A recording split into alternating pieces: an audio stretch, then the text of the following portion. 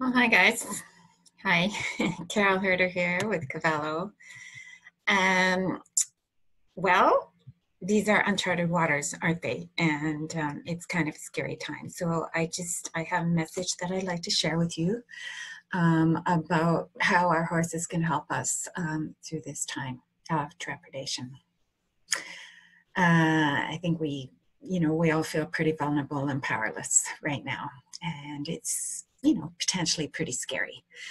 So, my question to you is, have you ever experienced a fear and then you start thinking really horrible things and you allow your mind to say, get really creative with how bad things can get? And then you look back and you say, wow, that was really crazy. None of that happened at all, but your imagination went kind of wild. Well, that can happen right now. You can really start imagining things, and your mind and your thoughts can get the upper hand. And I've found that horses have taught us a lot about how we can manage our minds because they reflect back what we bring into their space. So if we come in and we're stressed out and full of anxiety, we may have a bad ride or a bad time with them.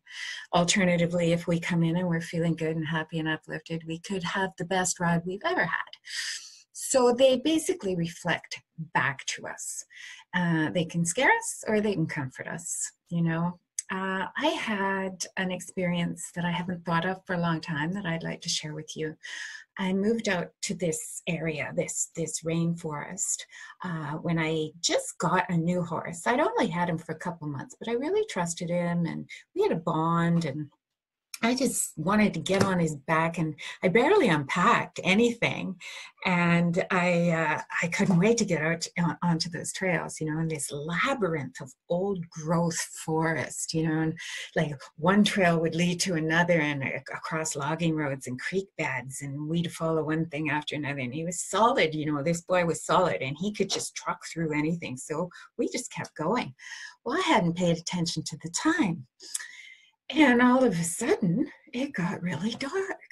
And I started thinking, geez, I had this idea that we were going to do a loop and come out really near where we started. But the trails started getting denser and denser and then disappeared altogether. And by the time I realized I had to turn around, we were a good 2 hours in and it was dark. It gets very dark in a big forest with 100-foot trees, hundreds of feet of trees.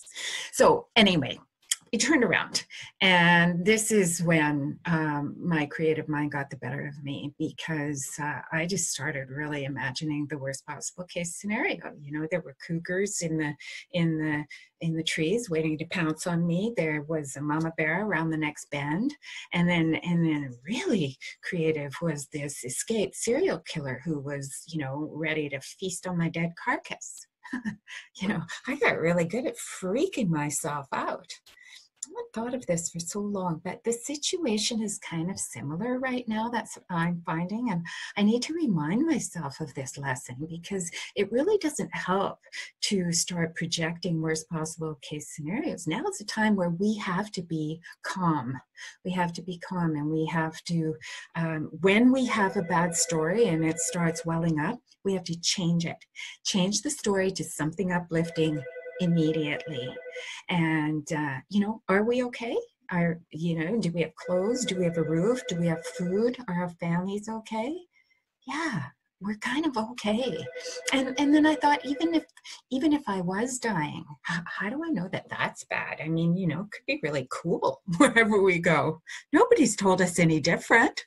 So get rid of the fear. And now, Cavallo community, here's our opportunity to feel grateful. Why? Because we have four-leggeds in our lives. We have our horses, we have our dogs, we have these beautiful animals who give us a feel-good advantage that a lot of people don't have.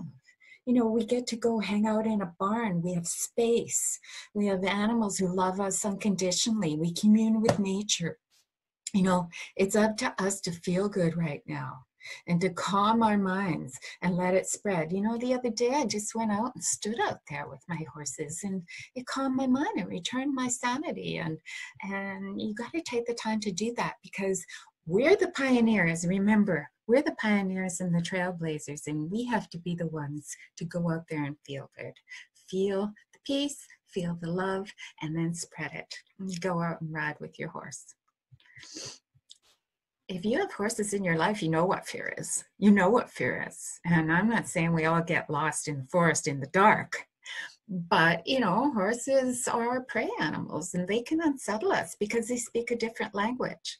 So we all know what fear is, and we know that it passes and we come out of it. And so things return to normal, and these are things that we have to control. So let's control our own fear. Let's think uplifting thoughts, and believe me, that's going to help. It's going to help everyone.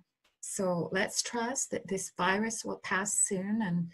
And for now, just know that we're all in this together, and let our animals do their job by keeping us positive and uplifted. Thank you.